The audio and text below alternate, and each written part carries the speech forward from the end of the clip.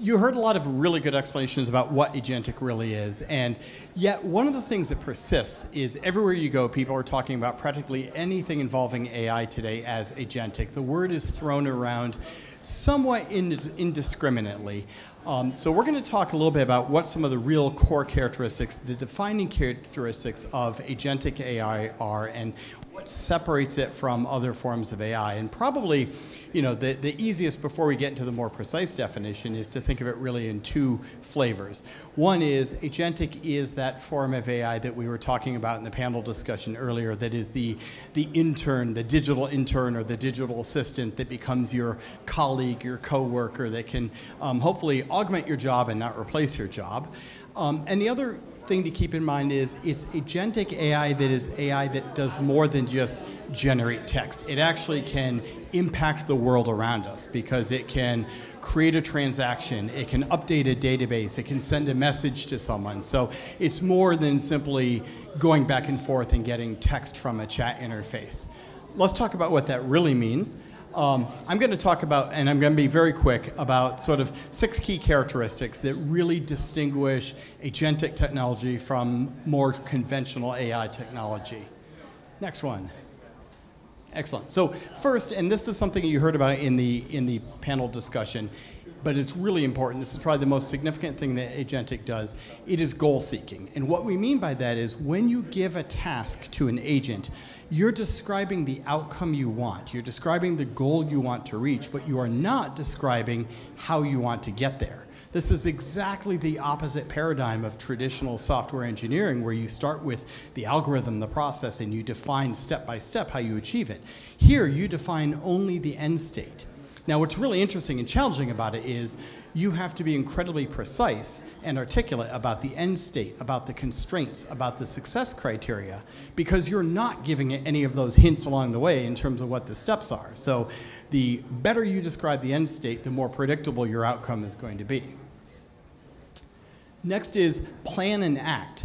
So once you've described that end state, an agentic system has the ability to come up with an action plan. And if you look at a lot of agentic systems, you can actually ask them to show you their plan. And they will map out for you. I'm going to do this, then I'm going to do this, then I'm going to cross-check this, and I'm going to go and perform this action, etc.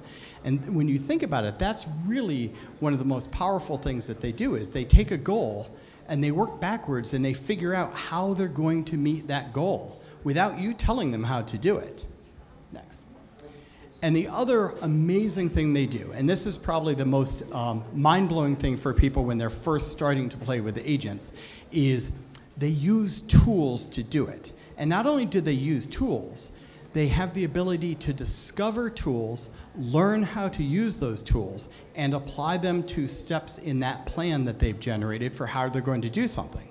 That sounds like a whole lot of like fancy, almost impossible stuff, but there are some things that we'll talk about in a second that make that possible. But really what you need to do about agents is they have the ability, after they've come up with a plan, to look through an inventory of tools that you expose to them, to effectively study what each tool does and how it works, and to make a game time decision on which tools they're going to use for which parts of that task.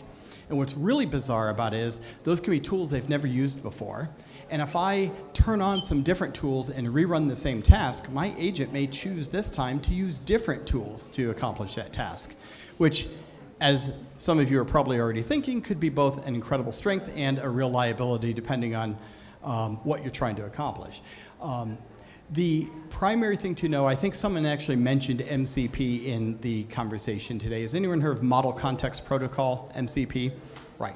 So this is just one of the protocols out there, but this has become very quickly one of the dominant protocols for how you tell agents that you've made tools available to it. And without going into too much detail, what it really is a format by which you can identify for an agent, here's a list of tools, and these tool entries, it's like a catalog of tools, and they're self-documenting. So for each tool, the tool is saying, this is what I do, this is what information you have to give me to invoke me, and this is what I return to you, and these are the types of error codes I might give you, et cetera, et cetera. Sometimes they even say things like, here's my average user rating, here's the cost it takes to invoke me, here's how long I take to perform a typical task. And so an agent is actually able to scan that catalog of tools dynamically, real time, see what they do, see how they work, and decide which ones are going to help it meet its goal. So MCP is really just the way that we describe all of these tools that agents get to pick and work from. The other thing, again, we heard about this in the panel discussion, is many but not all agents. So everything we talked about before, goal seeking, plan and act, and the use of tools, these are common to almost all agents. In fact, I sometimes argue that if they don't do at least those three things, they're not truly agents. These are some things that are maybe a little bit more up for grabs depending on the type of agent. One of them is the level of autonomy. So they all have some degree of autonomy, which means that they're going to go through that multi-step process without having a human intervene at every step. Depending on the agent, depending on how it's designed, depending on what type of task it's doing, it will have some degree of human intervention. It may ask you to approve a plan that it came up with for reaching its goal, or it may ask you to enter your credit card information or some other credentials that it needs, or it may ask you to validate something. But there are large chunks of processing that these agents do that really are semi-autonomous without having constant human supervision. The other point about semi-autonomous is they don't necessarily need to be invoked or kicked off by a human being. They can be running on a schedule, or maybe more frequently or more commonly is they will be triggered by events. So they'll be sort of running in the background with a listener waiting for some event to happen. The event could be a message from my boss arrives, for example, and it has a series of steps it's going to do when that message arrives. So they can be responsive to events that are happening. And if you really want to start thinking about where these go, imagine that some of those events could actually be the results of other agents having taken some action.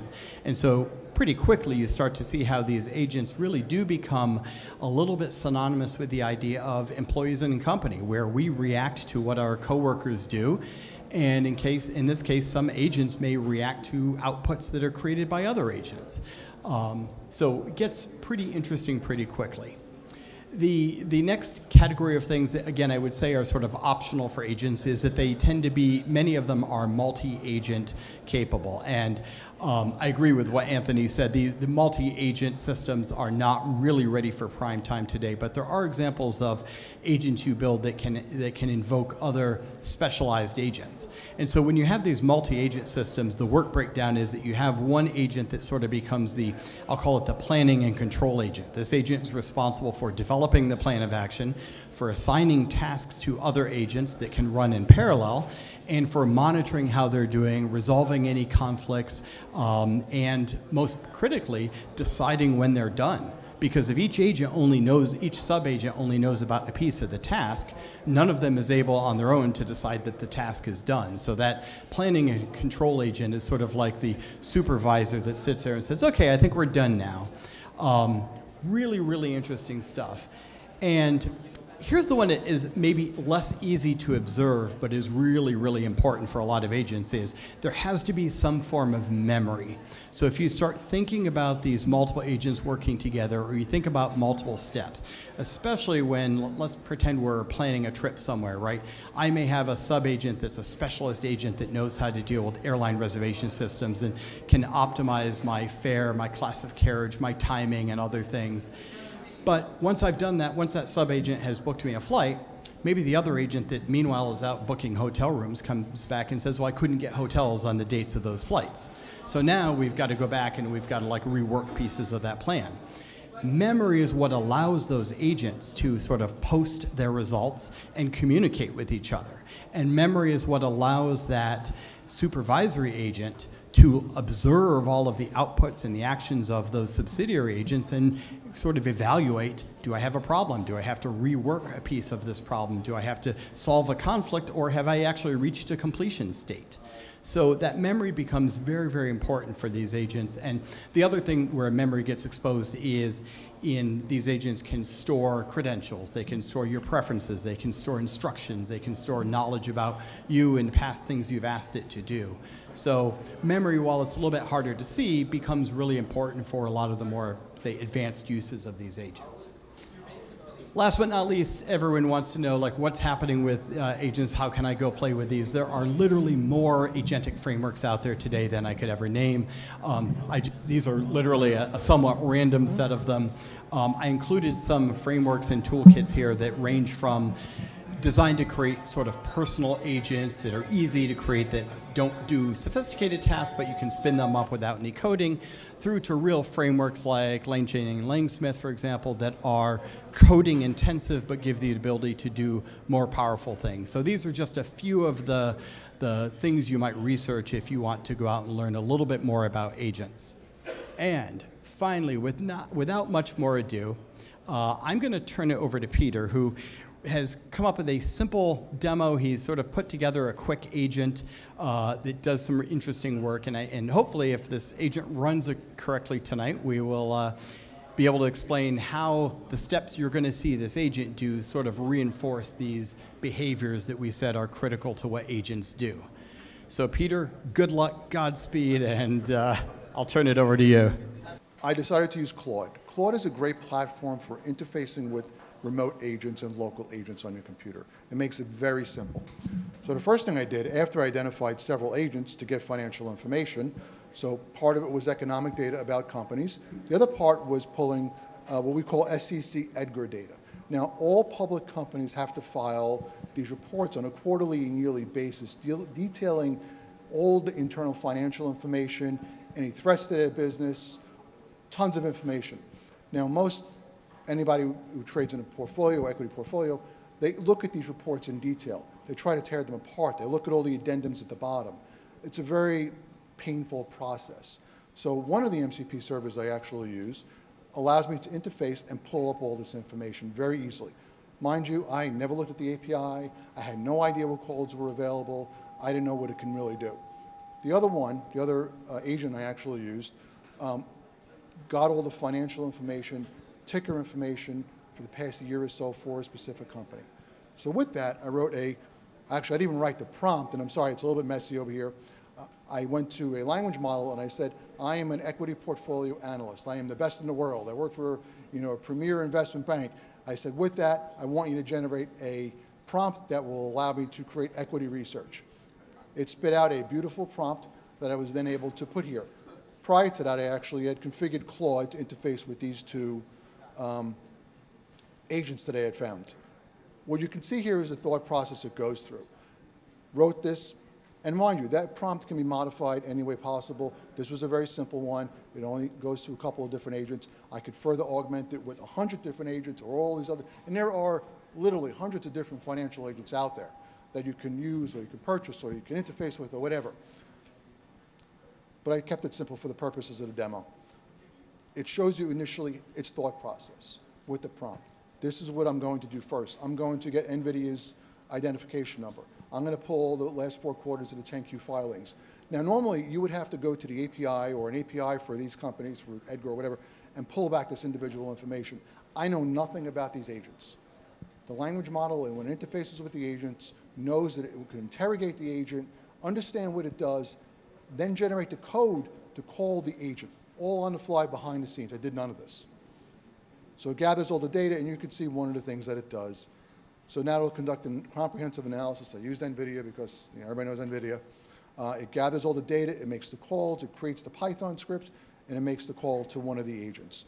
In this case, this particular agent, known by this particular icon, is getting all the financial information for the company. So it pulls back a bunch of information, and it'll call and make a number of different calls depending on what it's trying to get back. So the first thing it got was NVIDIA's identification information. And it's getting the date time. So you can see as it goes through step by step by step. Then it'll get all the latest filings by NVIDIA. And then it'll go on and on and on. Once it has some of this information, it'll then go through and get the income statement And mind you, I didn't say go get the income statement. I didn't say do any of this. It knew because it was creating equity research, it had to go out and grab all this information. In my mind, both these agents are on totally separate companies, totally separate platforms, know nothing about each other. But you didn't tell it how to use these tools. No, not at all. It just was able to discover those tools and figure out how to use them on its own. Part of what MCP does, you can interrogate it, the language model can interrogate it, it knows what to do, it knows how to make the calls, it knows how to generate the code. So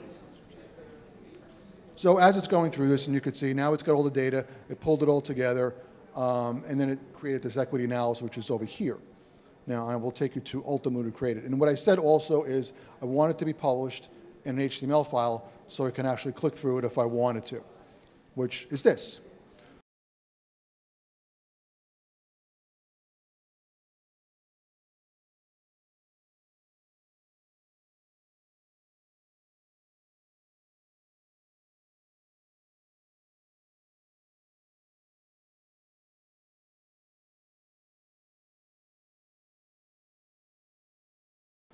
Now, this whole process to generate a nice, very comprehensive, and I can tell you based on all the equity research reports I've looked at over the years, this is actually really good, and this would have taken somebody getting paid an awful lot of money a very long time to create.